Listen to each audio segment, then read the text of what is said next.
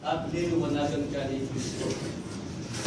Ang isang ginagawa po ng vision sa atin, ginigising tayo that we are not an accident, that we are here on earth for a purpose, that we have a goal to accomplish. We have a calling to fulfill. We have responsibilities in life to attend. Di ba? Yes. So, kasi may mga pastor po tulog, no? Napakain oras nakakain ko. Yung tulog, banda pala. Sunday na pala mag-biblos ako. Hindi ba tulog yun? Hindi ba nag-prepare? Hindi pa siya nakapag-prepare. Sunday na pala. Sino sa inyo? Ako nangyari na minsan sa akin yan. Sa sobrang akong ginagawa. Nanaginip ako. Stress pala ako. Akala ko Sunday na. Tatay ako. Mag-biblos pala ako. Mag-biblos. Sabi ko.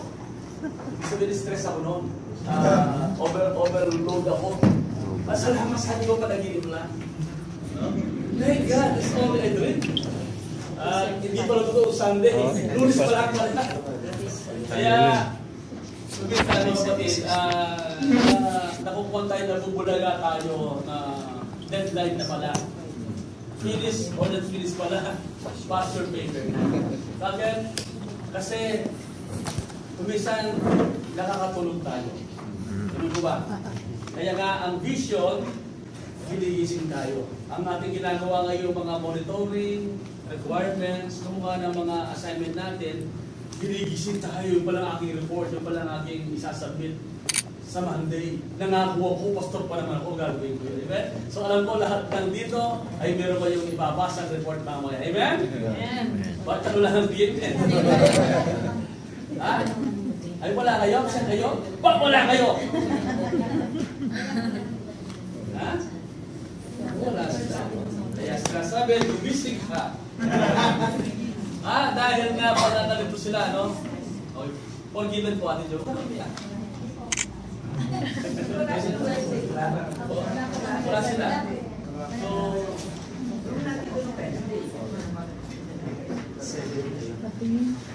and then, kasi po, ang pagkastory is about Christian sila, but they're living according to the system of the world. So papalagan yung context niya, yung mga nagmumukay na nagkisama sa mga tao gumagawa ng mga bagay na walang ibinubuang kabutihan. Diba? So dapat bilang mga pastor ngayon, ang lahat ng ating ginagawa, hindi tayo binubuang kabutihan, hindi tayo nai-involve sa mga bagay na hindi related sa calling natin. Sabi nga ni Miles Monk, sabi niya, I cannot understand, a pastor, sabi niya, is watching, sabi niya, 3 hours, 4 hours in front of TV, sabi niya, sitting in front of TV, television, sabi niya, I can imagine that, sabi niya. In other words, imagine 4 na oras sa side mo sa television. I can imagine that, sabi ni Miles Monk. Kaya kung i-address natin ang binabasa natin sa Ephesians, huwag na kayong magsama sa kanila, bla bla bla, sa kadiliman. So tayo ngayon ay intentional living. Amen? Kaya sabi niya, gumising ka, ikaw natutulog, buhang ka pala sa mga patay, at tiniwalagin ka ni Kristo. Sabi niya, sa verse 15, pamilyar tayo dyan. Kaya, mag-ingat kayo kung paano kayo namumukay. Be careful how you think. Kumuhi tulad ng magtalino at di tulad ng mga mangmang. So, ito ginagawa ng vision sa atin eh. Sa kayo ngayon, yung accountability, di ba? Nag-report tayo, namumonitor natin na nakikita natin yung progress natin kung meron ba tayong nagagawa. Yung ating quarterly goal setting na binigay sa atin ng Panginoon that we will accomplish. Ang ginagawa natin, nagiging matalino tayo ngayon sa lahat ng bagay. Amen? Amen. Hallelujah. Sabi niya, mamuhay kayo tulad ng matatalino at di tulad ng mga mangmang. Samantalahin niyo ang bawat pagkakataon na kayo makagawa ng mabuti sapagkat punong-puno ng kasamaan ang daigdig ngayon. Verse 17, huwag kayong maging hangal, unawain niyo kung ano ang kalooban ng Panginoon. So dito talaga tinatawag tayo to live soberly, to be intentional, no? And then to redeem the time for the days are evil. Kaya nga po, sa ating goal ngayon, halimbawa kung kayo ay different level tayo, kung tayo po'y meron kayong 144, napakadaling gawin ng vision, no? Kasi ang bibig mo na doon, yung 1728. Pero kung nandito ka pala, ikaw muna, binibig mo muna, growth mo, no? Team mo, siwara mo ang yung team ko, dapat this year, or this 3 months, makapag-build na kayo ng team. This first quarter. Para sa second quarter, ang nag-build do ang yung 144. No? You are already starting to build the 144. Yun yung mga bagay na nadula sa ibang manual yan na pinagay ko doon sa bagyo. May mga lesson doon, how to build a strong 12, how to build your ratio 1, your 12, your 10, your 144. Siguro isang araw, i-discuss natin yan. Pero ngayon, ang ating titignan yung paano ba tayo magmamanage ng ating goals. Yes, may goals tayo. Ang tanong, nararan ba natin yung ating mga system para yung ating goal ay ating magawa, ma-accomplish. Ang susunod dyan is about time management. No? So we need to develop a management skill when it comes to time. Ako, mahina po ako dito, pero habang pinag-aaralan ko po ito, and I reflect nung nag-isa po isang pastor, no? Nakita ko, meron akong time management noon. May mga tinanggal ako sa buhay ko, inalis, especially nag-aaral sa Bible School, walang television, walang labas-labas, walang ligaw-ligaw, kahit may crush, natin ko sa media, di ba? Walang ligaw-ligaw, talagang sinasabat ng bawat pagkakataon, palagi ko ito ng Bible, nag-memorize, and then yung mga lesson, nire-record ko, I listen to my own voice commission to really master, maging sajit sa aking isip, nag-aaral. No?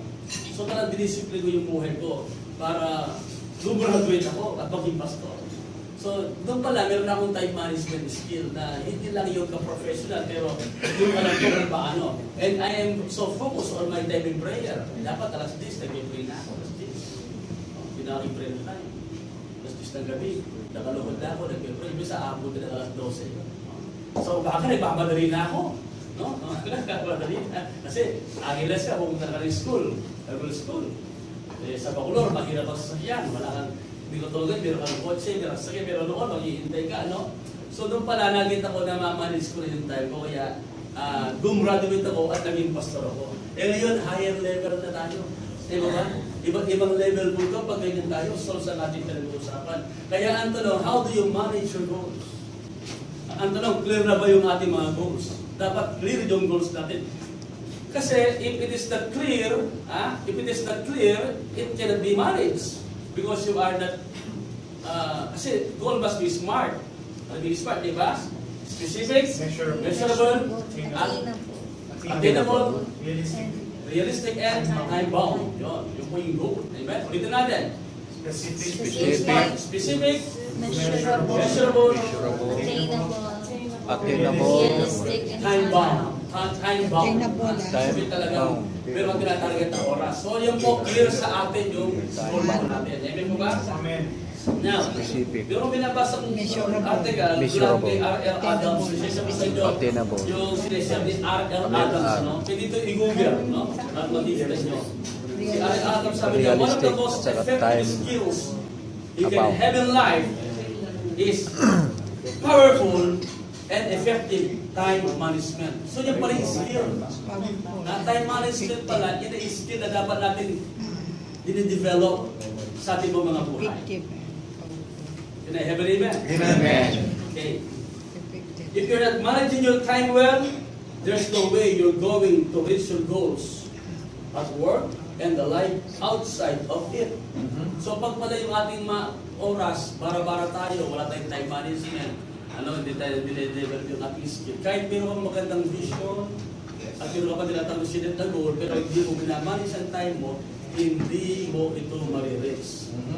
Amen po ba? Amen. Alright, yung pang-amen, pang-busy na. Sabi niya, sure, you might make some progress, but your time management will be an uphill battle. No? Mas mahihirapan ka. If you don't take your time seriously, for example, people who squander time, waste the precious little time they do have. They know all too well how difficult achieving even mildly similar people goals can be, no? So mahihirapan ka talaga pag hindi tayo nagmamanis ng ating mga oras. Sabi nga niya, the truth is that time is the greatest equalizer in life. No matter who you are, your age, income, gender, race, or religion, you have the same amount of time as the next person beside you. The president, o sino man po, Bill Gates, ano yung pinakabising tao, lahat ay mayroon 24 hours. Sabi mo ba? Amen. Sabi nga po, that time is the greatest equalizer for all of us. We have all 24 hours a day, 7 days a week, yielding 168 hours per week. Take out, alisin mo yung 56 hours, kasi matutulog ka. We do spend about a third of our week dead, para patay ka. Tutulog. And we are down to 112 hours to achieve all the results we desire. 112 na lang. We cannot save time. Ever have any time left over on a Sunday night that you would lap over to the next week? So hindi talaga tayo makapag-save ng time. Kasi lumala ka dyan. No? It can only be spent. And there are only two ways to spend your time, our time. We can spend it wisely or not so wisely. We can effectively increase the amount of time available to us each week by working smarter rather than working harder. Amen? Okay, so sa Google nandiyan yun, okay, isesend ko na sa inyo kay R.L. Adams sinisend. So if you're serious, bakit serious mong sabing amen? Amen. About achieving your goals, not only do you need to set those goals the right way, but you also have to get serious about avoiding distractions. Yan ang ating pag-uusapan mamaya. Distraction. D-I-S-T-R-A-C-D-I-O-N-S. Distraction. Ang daming distraction. Siguro mamaya magbigay na ng examples. Ano ba yung mga distraction sa ating paggawa ng mga pagmamalis ng ating goals? No? So sige, magsasuggest kayo mamaya o mag-cite kayo ng mga example na distraction sa atin. And becoming too immersed in the bad habits that you know you need to quit. Minsan may mga pastor tayo, may mga bad habits tayo na nakaka-distract sa buhay natin na kailangan natin putulin. Tigilan na, tama, sobra na. Sabi ni Duterte, oh my God, sabi niya na sa akin. I hate that. Okay. So mga time wasters, ano? Need to fall by the wayside, and serious grit and very hard work needs to take its place. So ito ang ating pinag-uusapan. Walang kwenta ito pag hindi tayo marunong mag-manage. And to manage your goals, you need to manage time. And to manage your time, you need to get rid of those things, that's bad habits, distractions, sabi ko mga buhay. Amen po ba? Yeah. Now, ito yung mga tips. Tayo po, we already set goals in the right way. Una-una, siyempre, dapat pinag-improve na goal natin. Set goals in the right way. So, dapat smart yan. Amen? At dapat laro yan. Kamukha niya, meron tayong goals. At ang goals natin, toward our vision. Kasi, ang goals, yan ang ginagawa natin para ma-reach natin yung ating pinaka-vision. Okay? So, set goals the right way. Pangalawa, find a good time management system. Find a good time management system. In other words, good time management system. Meron siyang alimbawa rito yung quadrant, ano?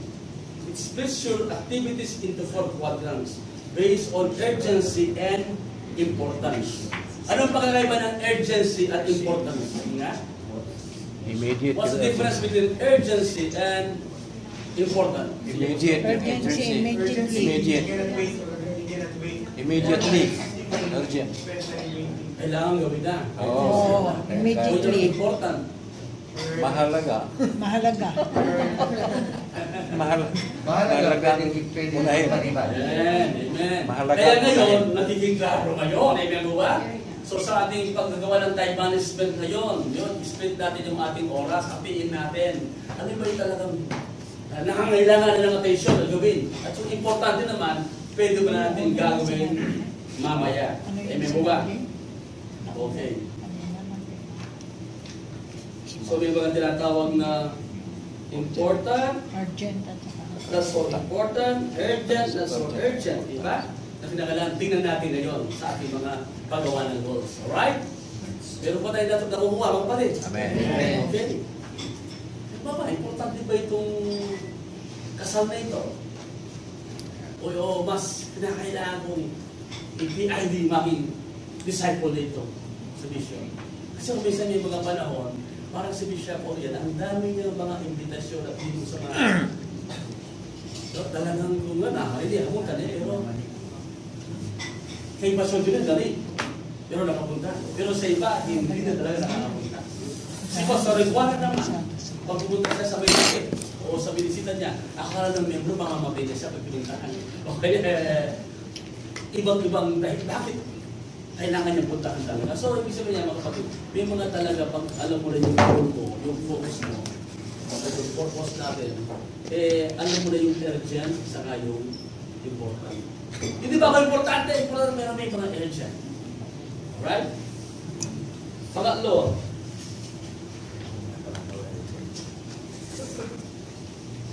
possible po bang araw-araw urgent?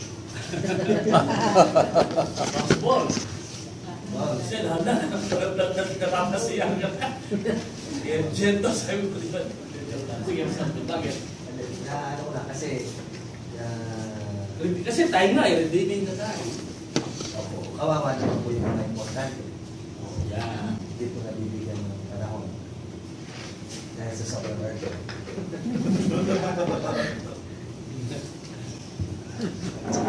Oo nga. Kaya nga, Ano kapawa yung... magandang ka lang yung sobrang. Kaya nga pupunta tayo sa level ni Jesus. Hindi nga. Kasi parang I only do the things I see my Father O kasi importante. Medyo Ibig sabihin niya, dahil yung damdam. Yung dahil tigilo na eh. Yun lang talagang pinapagawa ng Diyos. At saka may mga bagay na hindi natin responsibilidad. Hindi mo ba? May mga bagay talaga na it is not your responsibility. May mga bagay na hindi mo pwedeng stop, hindi mo pwedeng baguhin, may mga bagay na wala ka talaga magagawa. So yung lamang kung, ano yung mga bagay that you are not responsible. So dapat noon tayo, tingnan natin. Pag hindi ka responsible, you are accountable, hindi mo trabaho yan, hindi pwedeng baguhin yan, wala ka na pwedeng magawa, hindi mo na yan priority. Hindi mo ba? Ang talaga natin yung pinapagawa ni Lord. Minsan talaga mahirap differentiate yung urgent and important. Kaya natin alam po. Talagang mahirap yung isa niya. Parang pareho eh. Pero Hindi po, urgent, Pastor. hindi na makapangintay. Hindi, yung importante, kailangan ilagay sa urgent. Yung importante, yun na magiging urgent. It should be done immediately, importante. Oh, importante. So, i-prioritize yung importante. And that is immediate. Tayo, nabila tayo iba talaga yung mga puti ng buhok. Kaya napasigod si Mami, nagano niya si Mami. Thank you, Daddy. Salamat po. May katotohanan po yun. So, kayo, tingnan nyo. Importante. Makikita niya sa inyong mga sarili. What is urgent? What is The important? first one. Importante. 24 hours po yun, one day. Ha? 24 hours in a day. Hindi unahin yung urgent, bukas important. Mamaya makikita natin yan. Unahin daw yung urgent, tapos yung important. Mamaya makikita natin yan. And then, dapat maroon din tayo mag-audit. Audit your time for 7 days straight. Kung serious tayo sa mission, tingnan mo yung aking ginagawa. I-audit mo yung 7 straight, assessing, evaluating. How do you spend your time? Audit your time For 7 days straight. Para, kasi nagdito tayo ng habit eh, di ba? So gawin mo ngayon, tingnan mo ngayon yung mga ginagawa mo araw-araw, yung oras mo, paano mo ito ginagawa. I-audit mo ito. And then pagkatapos, after the 7 days straight, tingnan mo yun,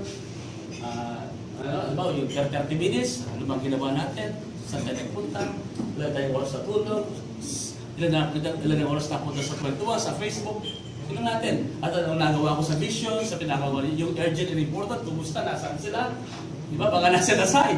So, let us do auditing. Ay, may ba? Magaling yan si Pastoral edit kasi pa yan.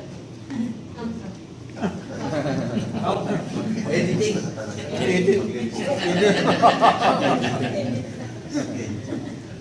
Anong ating nagawa? Diba? Di ba? Sa 30 minutes dito, ang aking nagagawa. Isang oras. Kung minsan nilisip ko, gagawin ko siya muna ito na isang oras. Pero kung minsan, mahirap gawin yan. Minsan, ang preaching ko, umaabot ng yung preparation niya, may isang linggo kuminsan. Kuminsan, 1 week, 1 month, kuminsan eh. Kaya kuminsan, yung sinisirap sa niya, parang buwan pala yung parang raw. Kamukha na siya yung power of prayer. Ulang pa po yun. Pero kung ibang ilulutuan pa yun, pero kung makikita. So, i-audit natin, tingnan natin, no? At yung mga nasasayang. And then, spend your morning on MITs. Ano yung MITs? Yung MITs, yung most important task.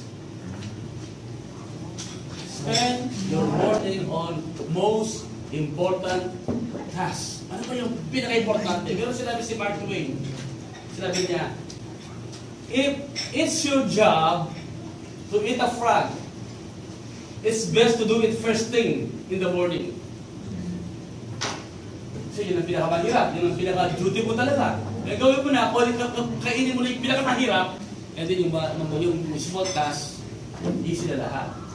Amen? Halimbawa, sa araw na ito, ano ba yung pinaka-MIT mo, most important task mo? Yun ang unahin mo. Sabi pa niya, and if it's your job to eat 2 frogs, it's best to eat the biggest one first. This point, tackle your biggest task in the morning. These are your important MITs of the day. Accomplishing those will give you the biggest momentum to help you sail through the rest of the day. Pag nakawa mo na yung pinakamahirap, madali na lahat. Baka pwede ka bang manood ng sina. Di ba? Pero never reward yourself hanggat wala ka muna nagagawa. Yan ang tinuro sa atin sa Canaan Farm. Ano sabi na nyo? We eat, not eat to eat, but eat to work. yes. If you don't And we must work at least 4 hours for each. at least 4 hours for its meal. Ang mahirap, wala pa tayong ginagawa, kumakain na tayo. We eat 4 hours for one work. Yeah. Balik tayo. Kaya yung kapatid, yung mission na sinuturo ito na para makapag-manage tayo, para makapag-manage natin yung mga goals. So, yan, ano ba yung pinaka-makuha yun? Baka mag-evangelize mo na, mag-win ng soul. Yan pa mga. Yan eh, kasi tinupa naman talaga eh. Nagawa mo na. Nakapag-PID ka, nakapag-win ka na soul. Praise God, pwede na akong kumain. Eh, may ba? Right. Eh naman, kailangan mo lang sa kumain muna para malakas ka. Daddy. Sinabi niya. Parang yung sinabi ko sumasangkalan dyan na yung importanteng bagay na mahirap, yun ang una. Yan! Amen! Hindi ko lang nidagdag na mahirap kasi importante, yun ang urgent na gawin mo una. Mapuset na. Kaya yung sabi, malaking frog ang kainin mo muna, tapos yung maliliit, madali ng kainin. Ano bang sabi tungkol sa frog? Pag dalawa daw kakain mong frog, Daddy, yung mas malaki yung unahin mong kainin. Ayun ang ako. Opo. So yun ang Kaso hindi ko alam. And then yung one, madali na lang lahat. Yun. Eh, may ba mga kapatid? Meron bang sense ang tinuturo nito? Para pag-frag. Totoo yan, totoo yan. So kasi maraming may vision, maraming may goal, but they don't manage their time. Yes. And in order for you to manage your goals, you need to manage your Time. time. And it is a skill, hindi ba dali? Pero nakita ko, depende sa drive ko, sa passion. Sa talagang gusto mo manage talaga. Yes. Madali yan, susunod lang po yung pag nakakang-obsess ka. No? sa pinapagawa mo sa iyo. Pero pag hindi mo sinusunod yung vision, you're serious na kontento ka na, na-stack ka, yung mga parang okay lang, kahit ganyan na lang ako. I don't care kung lalaki pa ako, hindi, o nakakampas mo yan. You don't care. Di ba? Okay lang. Pero pag meron kang nilagay at na desire sa atin, tatrabaho talaga natin. Tatrabaho. No? Tatrabaho natin ang goals natin. And then we will manage, siyempre, we will manage our time. Alright? And then pang-5, follow the 80-20 rule. Alam niyo ito, di ba? Pag sinabi yung 80-20 rule, sino naaalala niyo? Pareto Principle. Yan, Pareto Principle. Anong ibig sabihin yan? Ito, maganda po itong great management skill po ito, no? Ito pong rule ito sinasabi, known as the Pareto Principle. This rule states that 80% of the efforts comes from 20% of the results.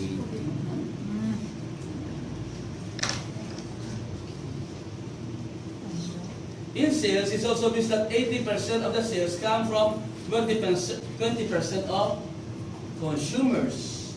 The trick, identify the 20% of the effort that you are producing. 80% of the result, and scale that out. You can do this with meticulous tracking and analysis. So, tingnan mo muna yung, halimbawa, ang dami natin ginagawa pala, pero ang resulta, bisa 20% na. Tingnan mo yung 20% talaga dapat focus. And then ang resulta, 80% pa rin. Kaya tayo si Jesus Christ. No, sa kanya, sa 7,000, sa 5,000, 72, 12, 3. Nag-focus sa 3. Ang resulta, malaki. No? Nag-focus sa 12, multitude. Okay? So, tingnan natin yung 20% ng effort natin para yung natin ilalagay. Yung saan master go work. Yung pinaka-priority natin. Alright? Nakuha natin? Ang 6, bibilisan ko po sapagkat meron pa tayo mga announcement na mahalaga at mga pag-usapan pa.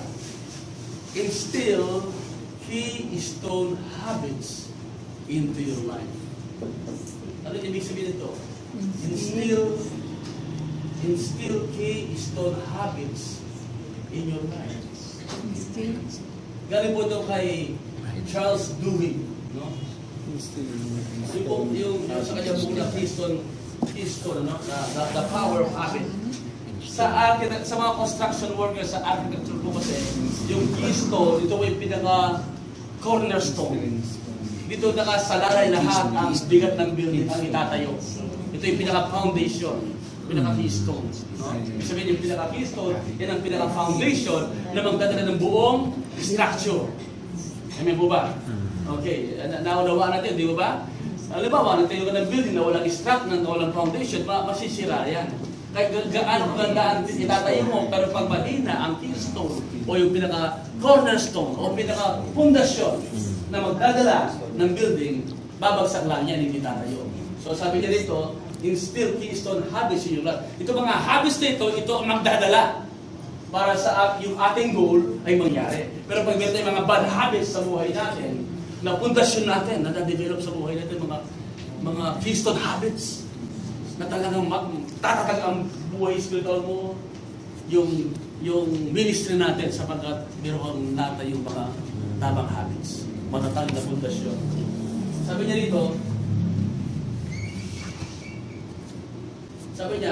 the keystone is the stone that holds other stones in place. Yung sinasabi ko kanina, nagdadala ng buong structure. Similarly, keystone habits help you not only solicit good habits, but also help to eliminate bad habits as well. Focus on keystone habits and you will get much better of managing your overall time by making your habit development much easier. So, ibig sabihin yan, pag yung ating habit maganda, keystone habit, makikita natin talaga yung kakayanin natin. And then, yung mga hindi dapat na mga habit mawawala, and then mag-a-attract tayo ng magandang habit. Pag-uugali, gawin sa buhay ko natin. Yung pampito, hindi ka problema sa atin, yung number 7, yung schedule email response times. Yung, di ba minsan may mga nag-office, kumisa, ang dami mga email, di ba? Pag binasa mo isang email, ang dami na, kumisa, matutukso ka pang i-delete mo. Nabubulo ang yung inbox mo, kumisa, ako sa akin. Napakailan, umabot ng mag-libo, ilang libo. Ngayon, pag talagang importante talaga yun, tatawag naman sa'yo. May mga panahon talaga, huwag mo lang papasin yung mga email. Pero kung importante talaga, they will go. Hindi mo ba? Pero minsan may mga email tayo hindi naman kailangan. Ayun, yung Yahoo ko, hindi ko na mabuksan, nawala kasi yung dating phone number na wala, hindi ko mabuksan yung Yahoo ko, Pastor. Pero ngayon, gumawa ko ng ibang email ko, yung aking tinatawag na Gmail. Ngayon sa Gmail ko, ilan lang ang mga pumapasok doon, posted mga devotional, mga messages, hindi naman ganun ka-importante. At kung meron ka importante, kaya itong mga cellphone natin, smartphone natin, sasabihin naman kung sino yung email. Doon pala ko, kumisa pala, walang advertisement lang o kaya kung ano-ano lang. Okay? Pangulo, eliminate bad habits. Eliminate bad habits. Ang dami mga bad habits, di ba? Na nadidevelop sa atin. Time waster yan. Biggest time waster. Kung bakit wala tayo na-accomplish sa mga bad habits sa buhay natin. Magbigay na ng alimbawa ng bad habits. Facebook, too much Facebook. Facebook, ano? Too much. Ano pa? Netflix. Yan. Netflix. Yan. Tama. Eliminate bad habits. Too much eating mo.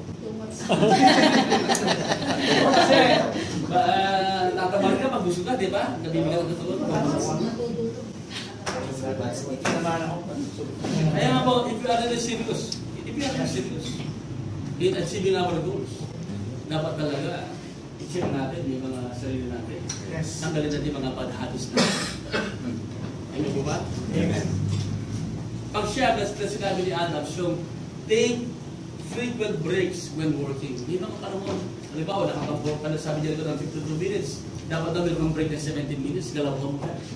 Kapag ka muna, galaw ka, labas, magpahangin. No? Bakit kung isa mag-burn out kayo eh. Tsaka, bibigat ang katawan. May mga time pala, talagang straight. So, 52 minutes, trabaho ka. Hinga ka muna, okay?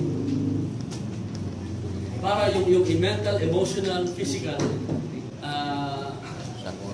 it will keep it healthy, you know? At a peak level. Palagi na nasa condition palagi noon. Alright? And then, pagsampu sa ating prayer to, meditate or pray or exercise every morning. Ito, sa ako na. Wala ba exercise? Meditating. Bakit yung isa nagba? Kasi nung nakita ko dumami yung ating ministry. Nagkulang tayo ng exercise. Tanungin niyo man sa Pastor Sayo. Exercise. Magiging dati na po yan. Hallelujah. Alam po, bakit pag tayo nag-pray at nag-exercise, naging balance tayo. Naging balance. Amen? Keep us balanced. Amen mo ba? Hindi lang tayo kasi puro trabaho. Dapat kailangan din yung ating health rin po tayo. Spiritually and physically. Ito importante ito, number 11. Ito, unti-unti ko na nadidevelop ito. Yung number 11. Make to-do list in the evening for the next day. Make to-do list. Lista mo talaga, list. Huwag yung lista sa tubig. Hindi ba mangyari yun? Talagang ilista talaga. Right. Make to do is Bago matulog. In the evening for the next. Yes. Gumawa ka ng magaan in the evening. in the evening. Pwede i-google yan itong aking tinuturo kay R.L. Adams. Make to do this in the evening. Makes to do Alright. is Pang-12. Find inspiration Find inspiration. when you're feeling lackluster. Kasi sabihin lackluster para wala kang gana. No? Hindi ka on fire. when you're Hindi ka inspired. Okay? So, hindi naman parang talaga para wala kang gana. Hindi ka inspired. No? So, kinakailangan talaga inspiration when be inspired. Yes. Yes. Mas maganda kasi mag-work or pag ikaw ay inspired. So, find inspiration when you're feeling lack, as in L-A-C-K, saka luster, L-U-S-T-E-R. Luster. Lackluster. No? L-U-S-T. At pang-13, Get a mentor who can guide you. Amen. Amen. Kaya ng ating napag-aralan, no one is above counsel. No one is above the law. We need to share. Kahit magaling na mga ano ba yung mga mababagsak? Yes. Ito yung mga wala accountability. That's right. Yung nagkaka-pride tayo, ayaw mo na, ito mo na kailangan.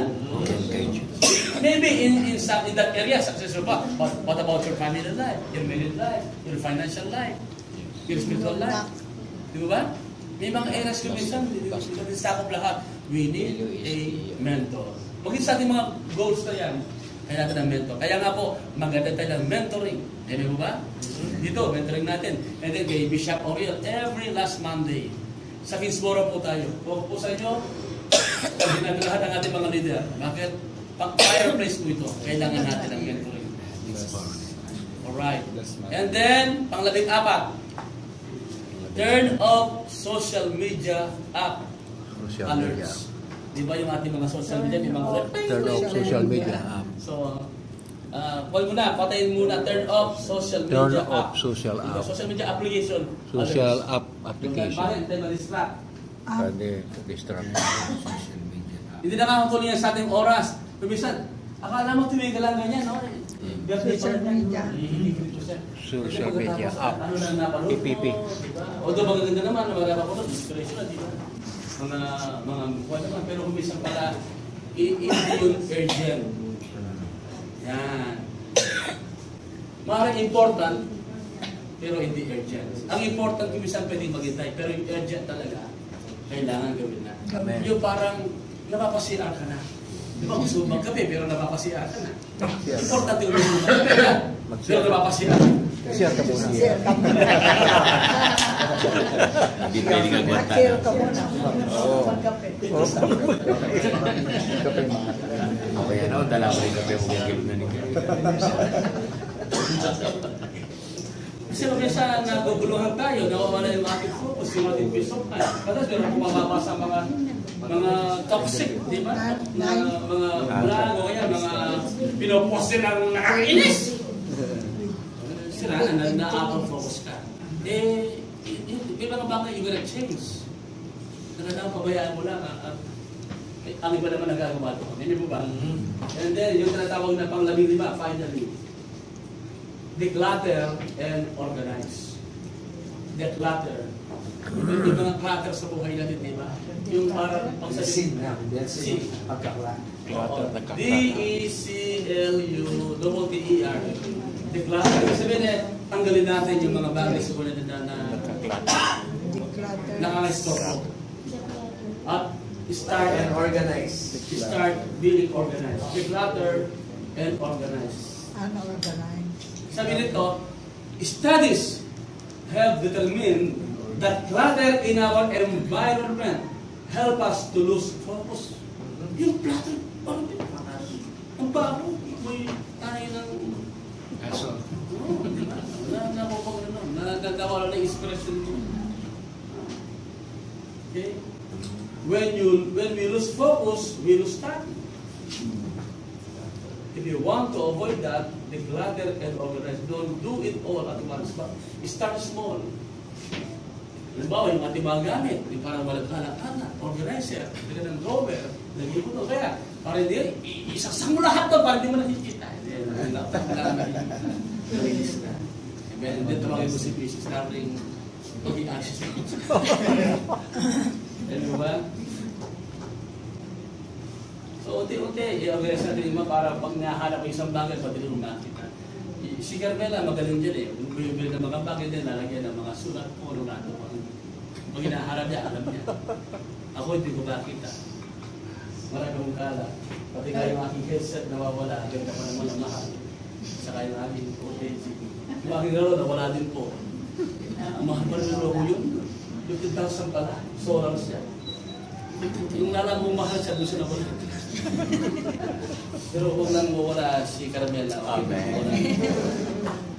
siya rin. May gamitin po. Okay. Yun po ang mga 15 bagay na kailangan natin para makadevelop tayo ng na tinatawag na still sa time management. Mga tips po yan ng magaling na entrepreneur. Okay? O ngayon, sige nga, ano ba ang gumugulo sa goal natin? Sige, Pastor.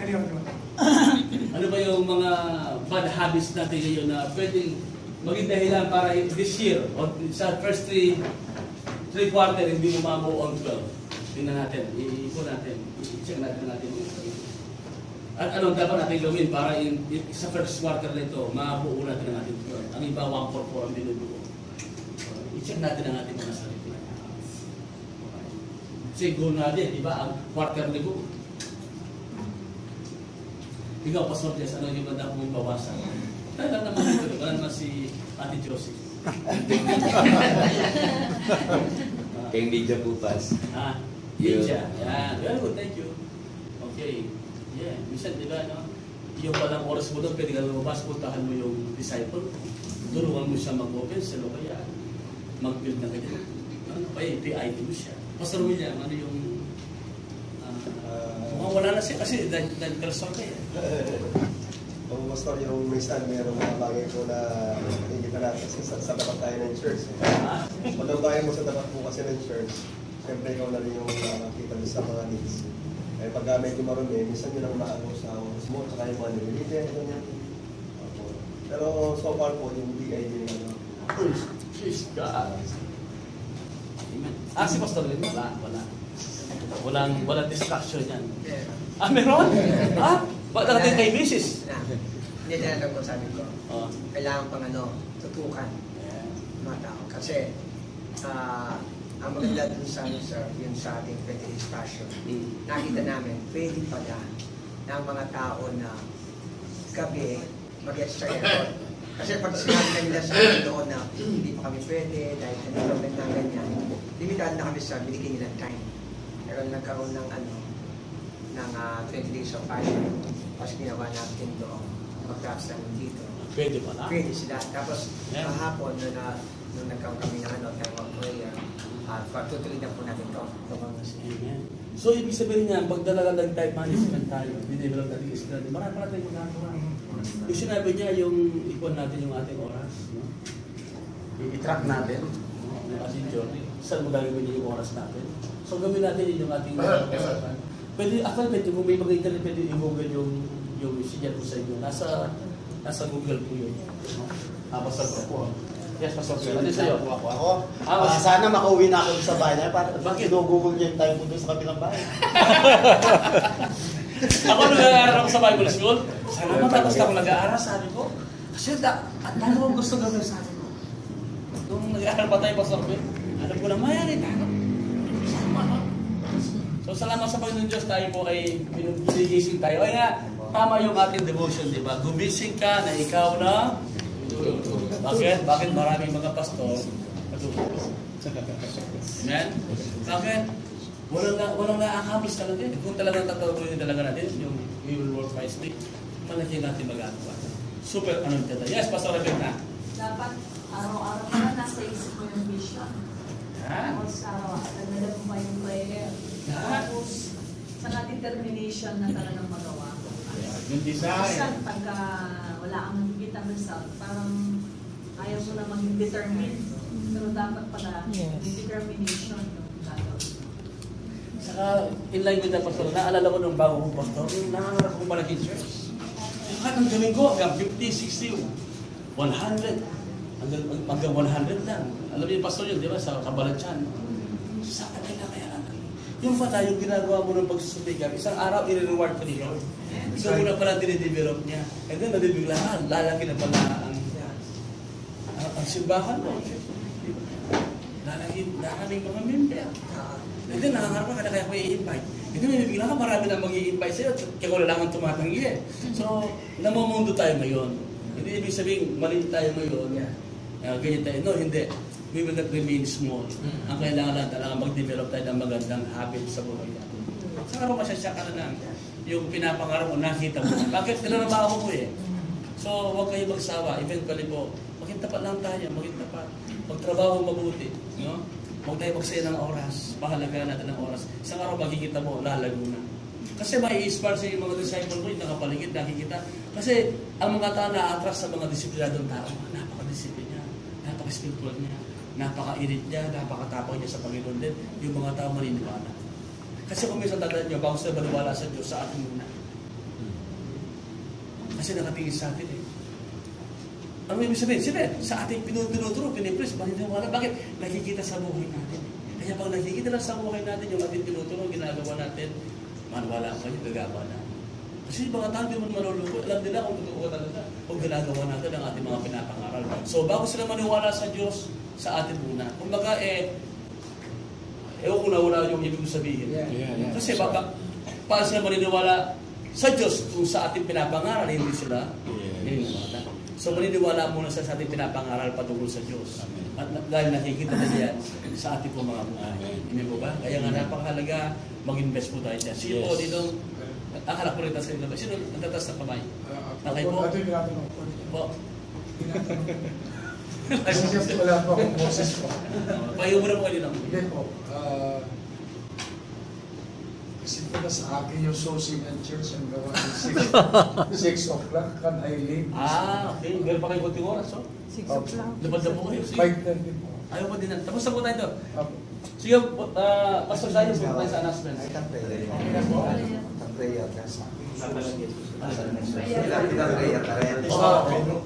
Tama. Ano po yung tinatanong po ninyo sa kanila? Hindi, akala ko Yung distraction. O yes, Dino. Walang ibang distraction sa akin. Si Bishop J. Castro na. Ganun ba? Nandun din siya sa takot kamay nyo? Ako yun ang distraction. Okay. Anong gagawin natin sa kanila? Hindi po mga distraction po yan. So, tumapat sa inyo mismo. Very unethical ka. Yung importante niya, Pastor. Mahalaga. Yun po yung mahalaga. Yun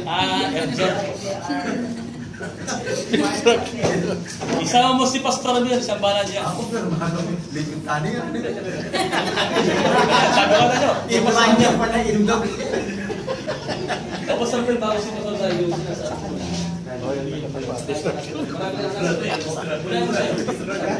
Yung announcement na muna po para malaman ni... Guys, importante po ang announcement. Magandang gabi po. In behalf po of our Council and Pastor Secretary po, Pastor Herbert, narito po ako bilang Assistant the Secretary. Ito po yung ating pong mga announcement. Please write it down po dahil matitindi po yung ating mga announcement ngayon. Mamaya po ay okay. Ang ating pong schedule, magkakaroon po tayo ng mga new schedules for this first and second quarter. Take note po ito. On March 1 to 3, starting March 1 to 3, magkakaroon po tayo ng tinatawag na soaking night. Para po ito po ay soaking and environment po.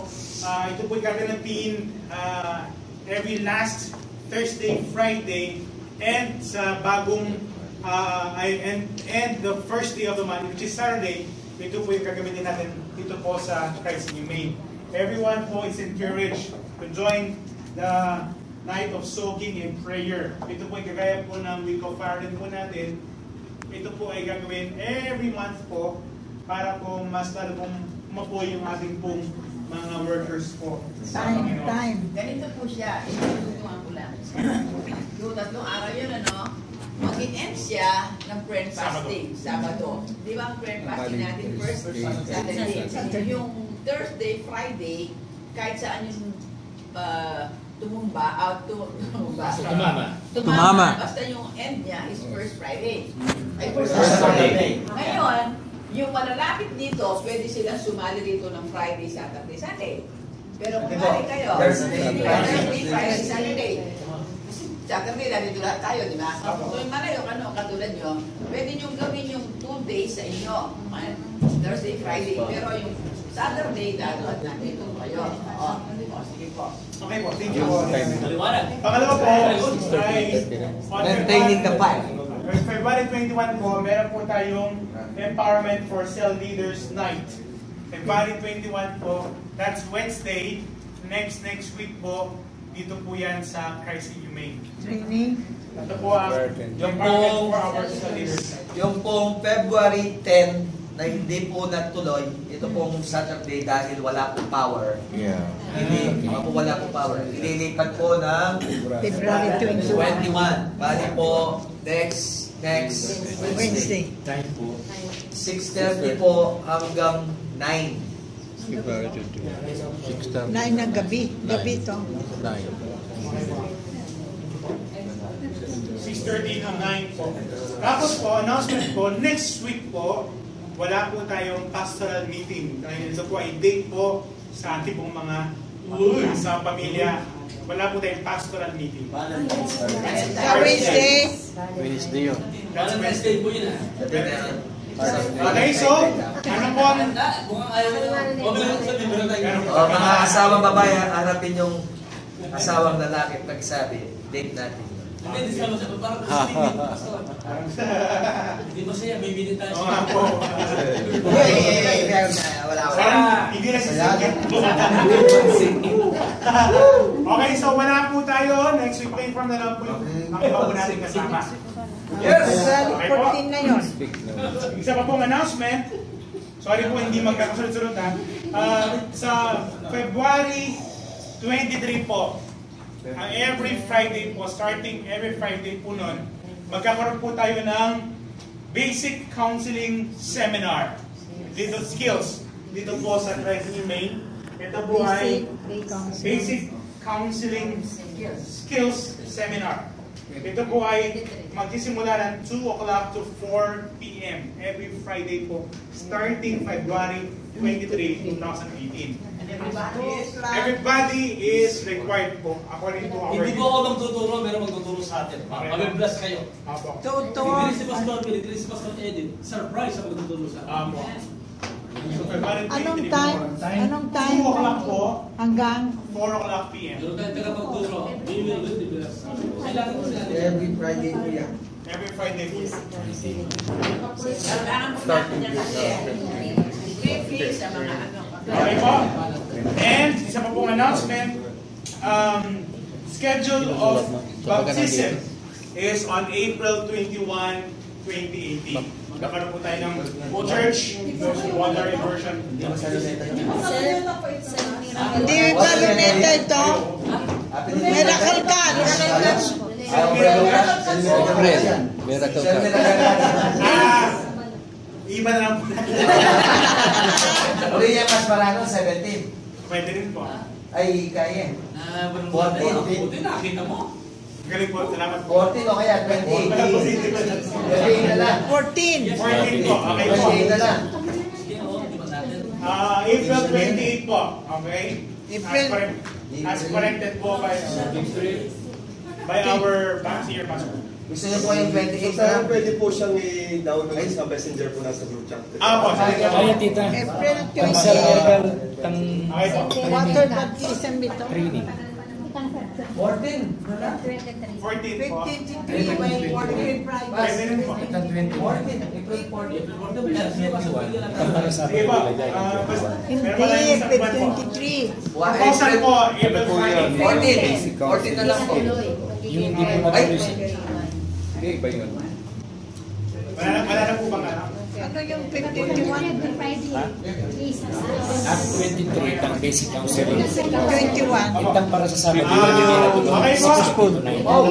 Yung Next po ay natin po April 2018 po. Maganda na po tayo.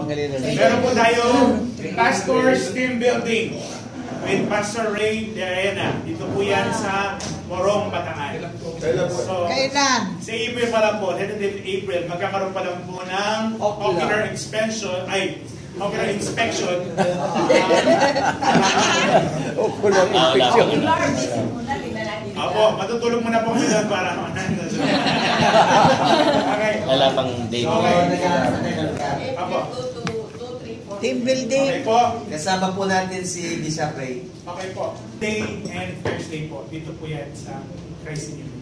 So yun po, maraming salamat. 6 to 9. Thank you very much.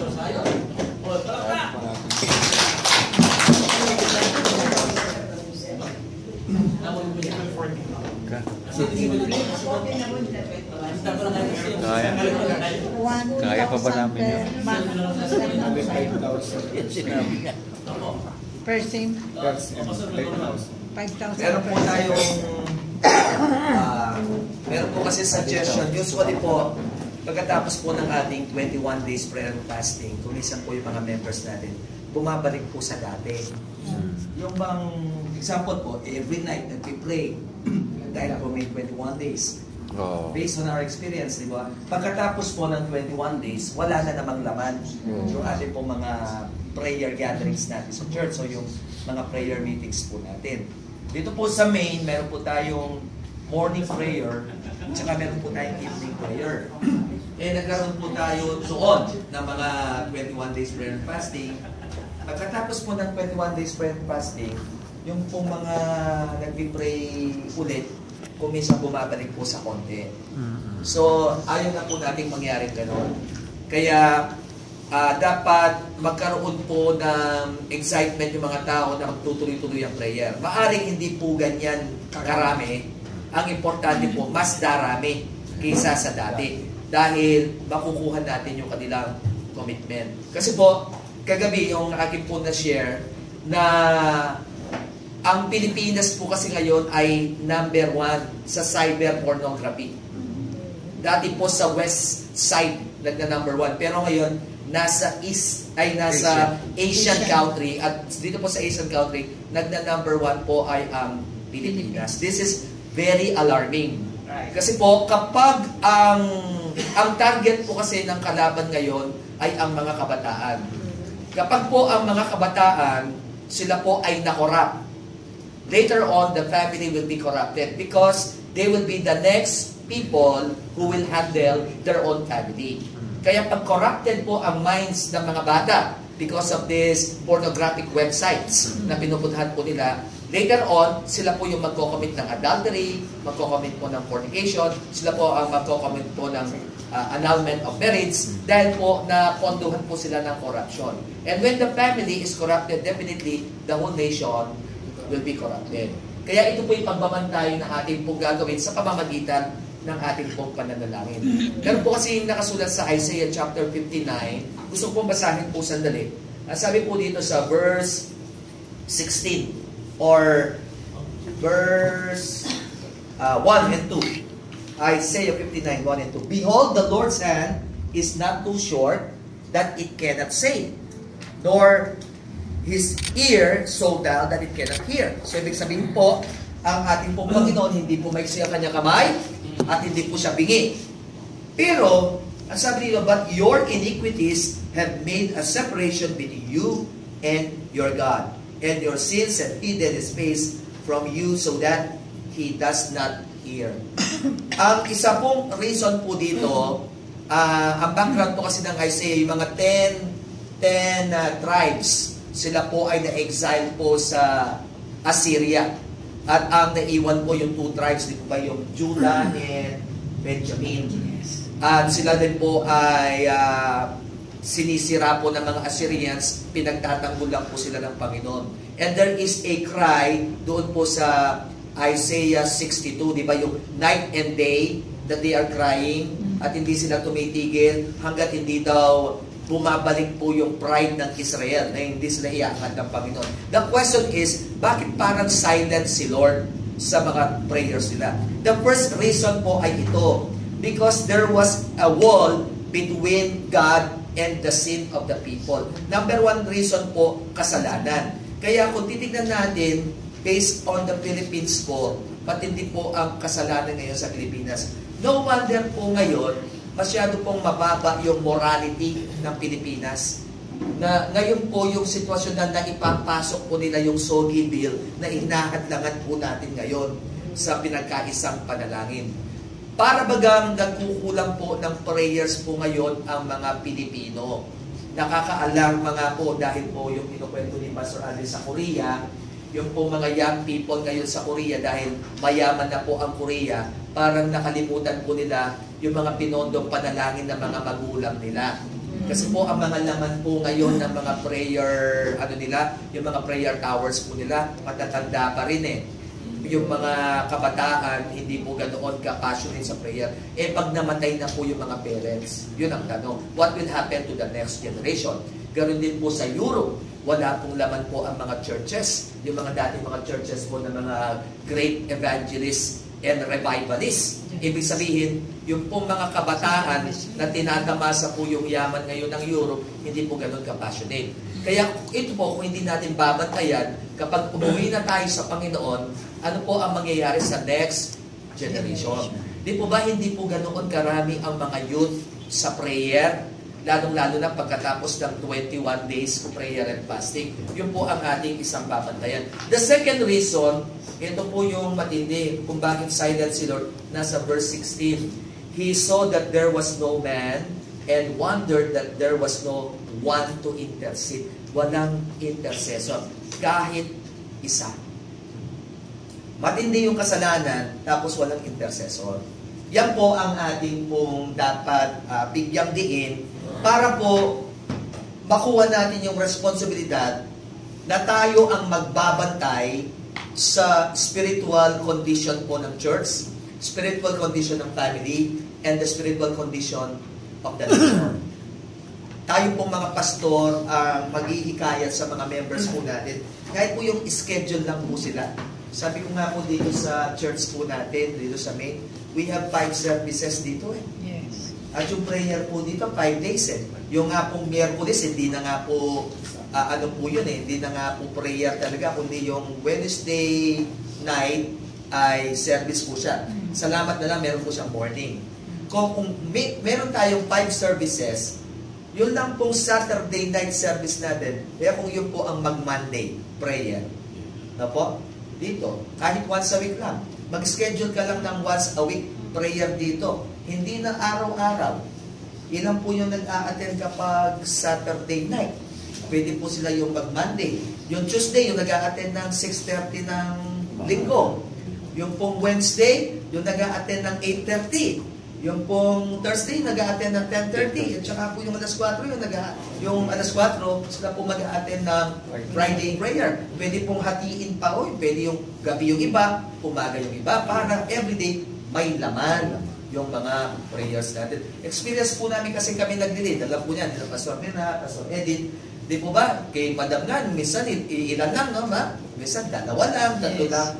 Compared mo sa mga nag-a-attend ng linggo, hindi po ganoon karami. So, ibig sabihin, hindi pa po nararamdaman ng mga tao yung urgency na dapat may mga watchmen. Yan po kasi ang sabi ng Isaiah 62.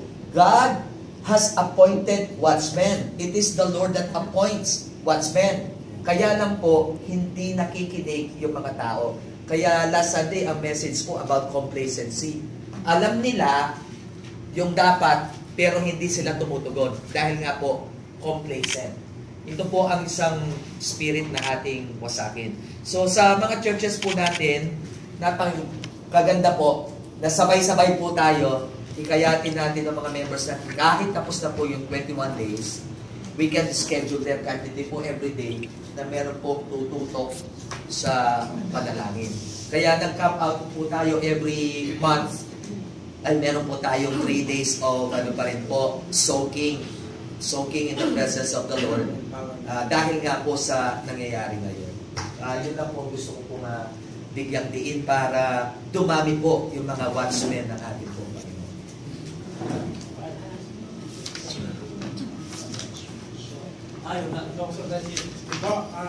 Thank you po, Pastor Phil. Thank you, Pastor Phil. Salamat po. At makiisa po tayo sa ating pong vision sa ating church.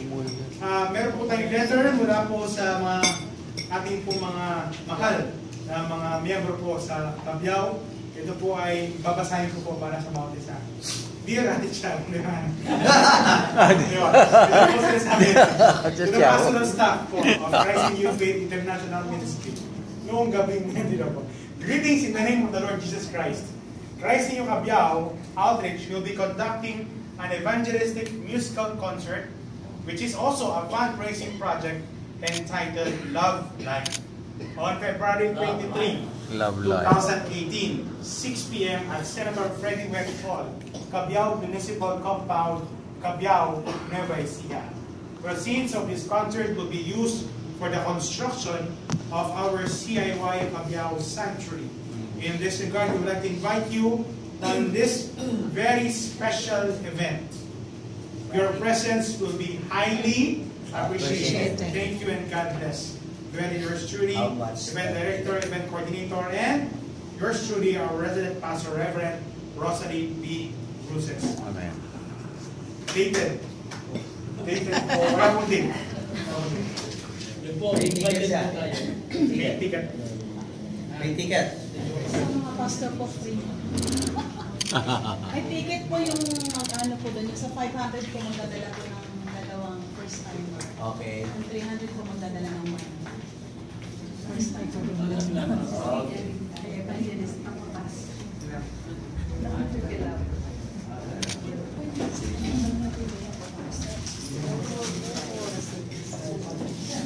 Kaya 6:30. Then ano pa nila? Ano 6:30? Kaya nila para sa Sabado. Shalom, shalom. Thank you, good pastor. Yes, God.